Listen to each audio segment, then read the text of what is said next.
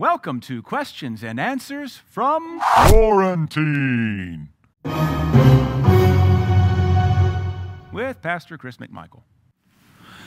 Hello there, welcome to Questions and Answers from Quarantine, episode 36, recording on a Sunday night before evening service, and I'm going to talk to you about music. I had some questions, several of them sent to me about music, so that's what we're going to address now. We'll just call it, What About Music? So let me read you this list of questions, and we'll see how accurately we can possibly answer this in our allotted time here. First question says, does it matter what kind of music we listen to outside of church services? Short answer, absolutely. If worship music drove away evil spirits from King Saul and brought the presence of God, and also if demonic music can invite demons, is there a third category of neutral or harmless music? I would say yes, and we'll explain all these more in a moment. Yeah, there is neutral, secular music. What about the very worldly music that brings no glory to God, but has the bad words bleeped out of that? Is that just as bad? Would carnal or demonic music be classified as what Dr. Mark Barclay calls demon bait? If so, can you please explain? All right, so let me unpack that. There's a lot of different questions, all kind of aimed, it looks like, to kind of build the doctrine and understanding about music. Let's first look at Psalm 22. And it says in verse 3, but thou art holy. God is holy. Thou art holy, O thou that inhabitest the praises of Israel. Thou that inhabitest the praises of Israel. I have a cross-reference in my Bible. Let me see if that adds anything else to our discussion here. I wasn't prepared to look at that. Let's see, it's Deuteronomy. He is thy praise and he is thy God. He hath done for thee great things and terrible things which thy eyes have seen. Okay, it doesn't add much to our discussion here. He is the one, the Holy One that inhabits the praises of Israel. We see something there very critical right from the get-go, in that music controls atmosphere. I think anybody that's been around music any bit at all understands this. Music producers and Hollywood producers understand this more than anything. If you were to take a very somber scene in a movie and change the music up on it, you would totally have a different scene. In fact, music is so powerful to even the pagan who doesn't know anything about the spirit realm, they will actually film and edit a whole movie to the music playing in the background. They'll edit a movie to a tempo. They'll film a whole sequence with a song, the director will, with a song in their head, and they want that song to kind of help narrate the story. And they play that to dramatic effect, emotional effect. You can tell in romantic movies, there's this sweeping love music in the background, and you know they're going to be reunited. Or tension, thrillers and war movies and even scary movies, you can tell by the music changing that the storyline is about to intensify. We watch a children's program with our kids called Superbook, produced by Christian Broadcast Network, great set of cartoons for kids, and they were watching it the other day, and the music began to change. I don't remember what the story was. It might have been Shadrach, Meshach, and Abednego, and Mama's in there cooking, and she says, oh, music's changing, something's about to happen. Even something as simple as a children's animated feature talking about Nebuchadnezzar and Shadrach, Meshach, and Abednego uses music to a dramatic effect. All of that shows what we already know, that music controls the atmosphere. Music controls the atmosphere. God inhabits the praises of Israel. God does not inhabit a mosque, because there are no praises towards the God of heaven in a mosque. God does not inhabit a Mormon tabernacle. God does not inhabit a Unitarian church. God does not inhabit an Ozzy Osbourne concert. God does not inhabit a Lady Gaga concert. God does not inhabit a jazz concert or your kid's middle school concert. God inhabits His praises. And that is why it's so critical we have anointed worship or heartfelt worship that magnifies and praises God, because when we begin to produce that aroma out of our heart, the spirit realm answers it and His presence comes and fills it. On the flip side, if music is demonic, if music is inspired by Satan and sung to his praises, demons will come rapidly. They'll hear their own cry in the spirit. They'll hear their own words and their inspiration, and they'll come to that thing rapidly as well. One of the other issues, and this really is another topic that could be 4 or 5 weeks or months worth of teaching, Ezekiel chapter 28 talks about Satan and how he was when he was still known as Lucifer, star of the morning. Lucifer is his angelic name. Lucifer is a beautiful name. Who Lucifer has become is Satan, the accuser of the brethren. But Lucifer is just as much a God-appointed name as Michael or Gabriel is. We just know that Lucifer fell, and now he's Satan. It talks about in Ezekiel 28, verse 13, Thou hast been in Eden, the garden of God. Every precious stone was thy covering, the sardius, topaz, the diamond, the beryl, the onyx, the jasper, the sapphire, the emerald, the carbuncle, the gold. It talks about how beautiful he was and how all these precious things were his ordination, or he was ornate, his ornation. And then it says, the workmanship of thy tabrets and of thy pipes was prepared in thee the day that thou wast created. Thou art the anointed cherub that covereth, and I have set thee so. We see that in verse 13, that not only was Lucifer beautiful, but he was created to produce music. And that's what makes music such a powerful force that we must contend for and we must contend with.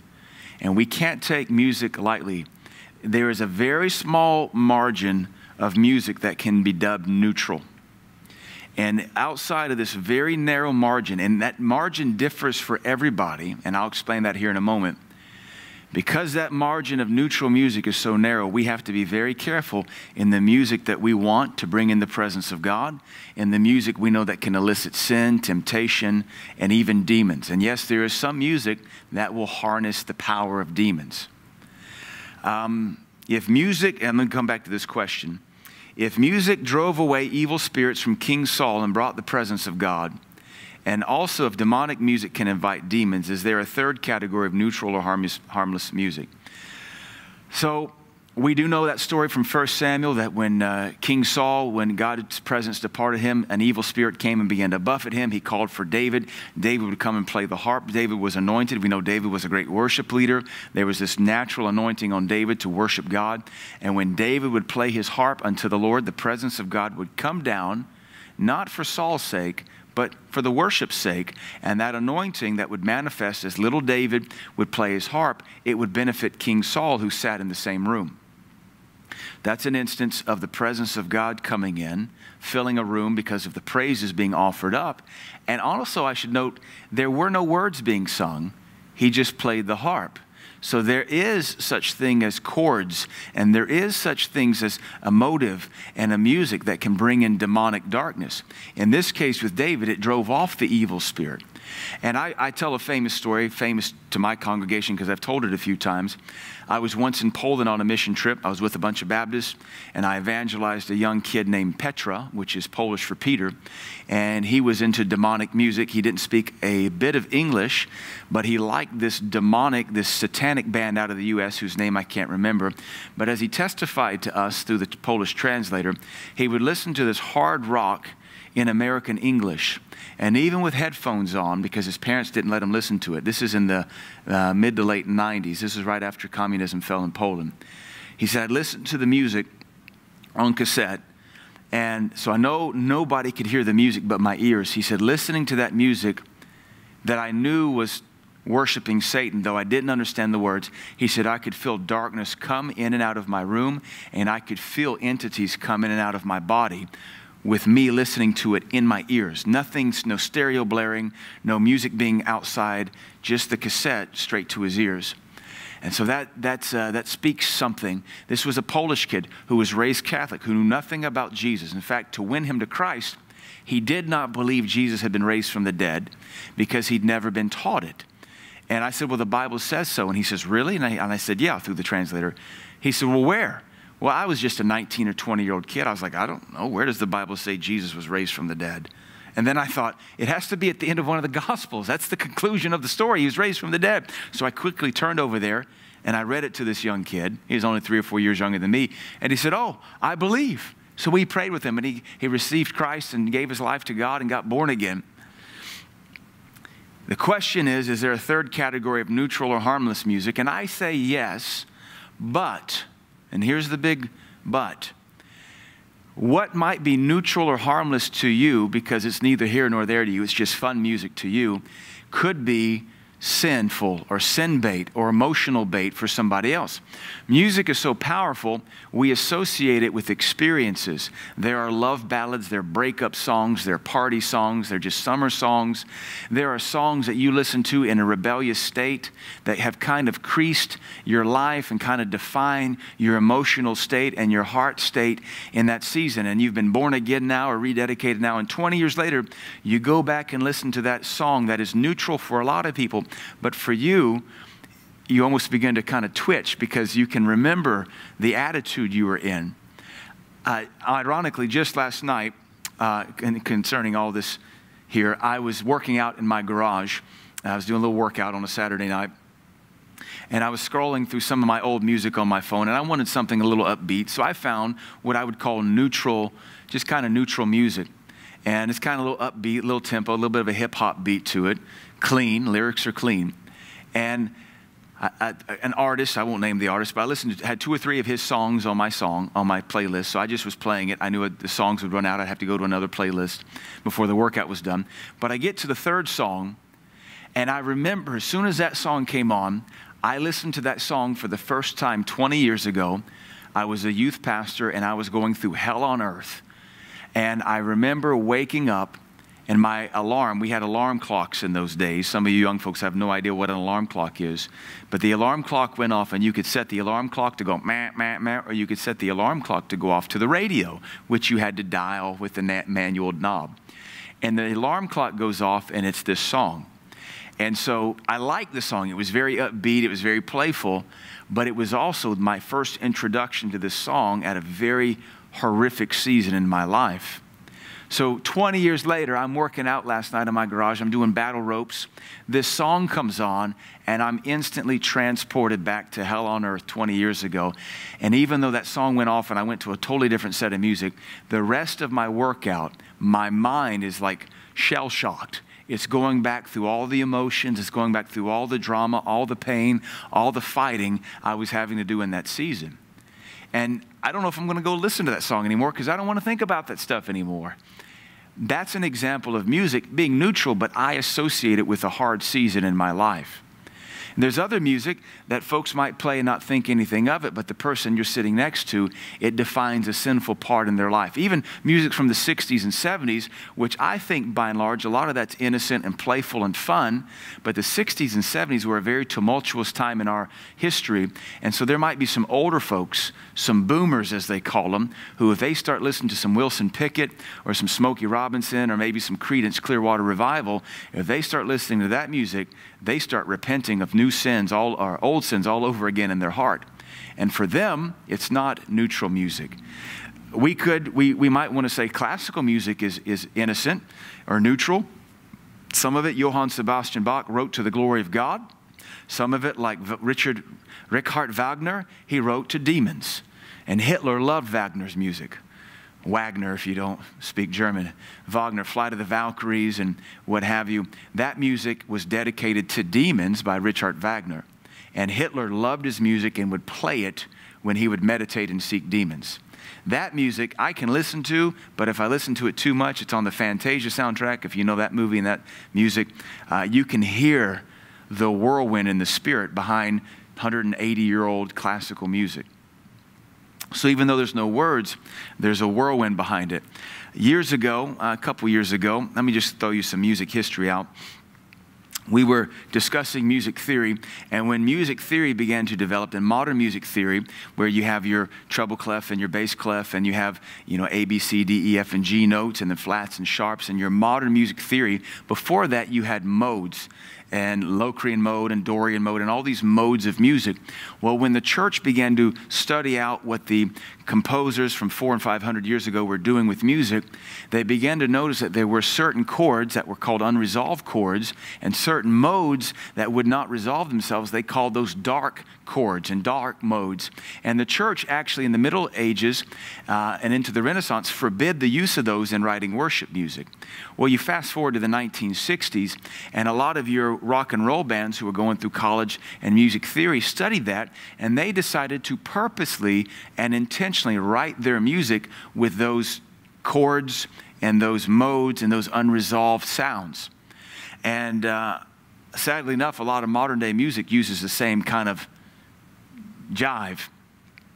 So our secretary then, Miss Ginger, who's in heaven now, she and I were working through a lot of this, and I was working on a video I wanted to do, and I said, hey, Ginger, how about you and your husband and Mr. Allen, three very anointed, God-fearing musicians, let's write a song for this video that'll preach the gospel, but we want to expose darkness.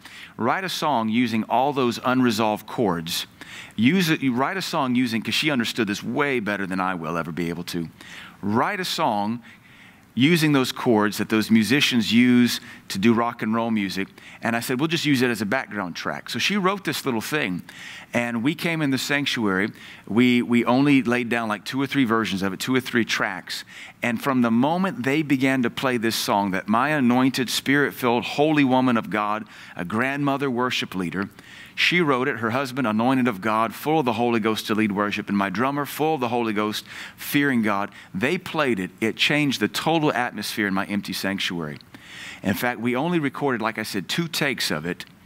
We put everybody else out of the sanctuary. It was me, a sound guy, and 3 musicians, bass guitar, electric guitar, and drums. When it was all said and done, they were having, I think, a vacation Bible school meeting in the back. One of the musicians on the worship team comes running into the sanctuary and says, what are you guys doing in here? The whole church feels weird. The whole church feels weird. And I said, I know, we just cut a song. Now think about that. That's an experimentation. I did it on purpose. And as soon as we were done, I said, quit, that's it, that's enough. Quickly, turn on the sound system. Let's put some anointed worship in here, and let's clear the atmosphere. 3 anointed, clean, Holy Ghost men and women of God, seasoned in praise and worship, very much adept to the Spirit of God, could play chords, unresolved, chords that the middle-aged fathers recognized brought in a dark presence. That was their quote. These chords bring in a dark presence. We did it to do a video God instructed me to produce for the body of Christ, and it brought in a dark presence in a sanctuary for the glory of God. That's how powerful music is. Is there a third neutral category? Yes, but you got to be careful. You got to be careful. What about very worldly music that brings no glory to God but has the bad words bleeped out? If it has to have the bad words bleeped out, you probably don't need to be listening to it at all. So just find something better. Let me also say this. Music has an attitude behind it. Music has a spirit behind it. Music has a flavor behind it. And let me give you my 2 cents on this. One of the issues we're having with modern worship right now is we're looking to the young kids to lead us, which is one of the dumbest things you could ever do, because young kids, they don't even know how to find themselves to the house of God unless they're on the worship team. You don't put the novices out front. And yet we're turning to the 19 and 25-year-olds to lead us. Now, the problem with 19 and 25-year-olds is that they're not sanctified yet. Most of them don't have a pastor, and they have half their foot in the world, and most of their musical inspirations are pure pagans. So we're seeing a new style of music come into the church. A lot of it's techno, it's EDM, it's rave music. I mean, if you didn't see the lyrics and just watched the video, you would think you were watching some kind of crunk club in Euro, some kind of Euro trash dance music. But that's what these young folks like. So they want to come and introduce that to the church. So the style of music's not the problem, but the spirit and the vibe on that music is the problem. So they bring it into the church and they smear Christian lyrics on it, and they teach the rest of us this is the move of God, but it's not. We've got to make sure that we can judge music not by just its lyrics, but also by the spirit that has inspired the lyrics. 5 or 6 years ago, I was working out with my next door neighbor who was a youth pastor. And he would put on Pandora music, and we were listening to hip-hop. And most of the time, I thought it was a Christian hip-hop station. So we're doing some deadlifts and some squats and something. And this song comes on, and it gets to going. And it's hip-hop, and I'm a hip-hop guy from the old days. I dig it. This is new stuff. And all of a sudden, this music's going, and it's putting this thing on me. I'm a pastor. He's a youth pastor. His name was Phil. I said, Phil, who is this? This music makes me want to throw you to the ground and pumpkin stomp your head. And he goes over to the Pandora. He says, this is Lecrae. Well, I knew who Lecrae was, but Lecrae used to have some good music. I don't mean to throw him under the bus now. This was 5 or 6 years ago. Maybe he's turned things around. I didn't know who it was. I just know the vibe on that music. I couldn't hear the lyrics. It made me want to turn violent. And I looked at my friend, a pastor who I'm working out with. I want to grab him, throw him to the ground, and just start stomping his head like gang warfare. And I said, this song is not of God. I can tell what it's wanting to do to me. You got to be able to judge music by what it wants you to do. Even my 8-year-old and my 6-year-old get this. I said, girls, if we put on worship music, what will you want to do? They said, worship, Daddy. If we put on dancing music, what will you want to do? I want to worship. If I put on fight music, what will you want to do? I want to fight. If you remember the old, there was an old movie back in the 90s called Mortal Kombat. It was based on the video game. And it was a very high energy. I never saw the movie, but I always saw the trailer for it. And it had this techno rave, Mortal Kombat. And it was just this driving beat because it produces an energy that makes you want to fight. You would never put Tchaikovsky to that fight scene. You'd never have any of those classical. You never put a ballet to that. You'd never put Swan Lake to that. You'd never put Peter Wolf to that. It just wouldn't happen. You could put Peter Gunn to it, but you're not going to put Swan Lake or anything else to it because it just totally diffuses the energy. Would carnal or demonic music be classified as what Dr. Barclay calls demon bait? Absolutely. There is certain music. You put it on, it makes you want to do stuff. There's music that makes folks want to have sex. There's music that makes folks want to fight. There's a reason people put on driving music to lift weights. There's a reason people put on music to train to fight. There's a reason people change music and they want something. It sets the atmosphere. In my church, my sound guys will get new worship. We're always adding new worship. I can judge a song in the first 3 or 4 measures, and I'll tell them, I don't know what that song is, delete it. Never play that in my church again. Because I can judge it by the Spirit of God, that whatever's on it is not what God wants from my service. It might bless that individual in private, but it's not helping my ministry. You got to be able to judge these things by the Holy Spirit of God. Know this, first and foremost, Satan was the first worship leader, and he hasn't lost his skill. And God inhabits the holy praises of his people. And you've got to be able to discern between God's music and Satan's music, and the road in between is a very thin margin, and it's getting narrower and narrower every day. All right, a lot of topic there. Hopefully that helps you. See you next time. Continue praying for our nation. Love you. Call you blessed in Jesus' name.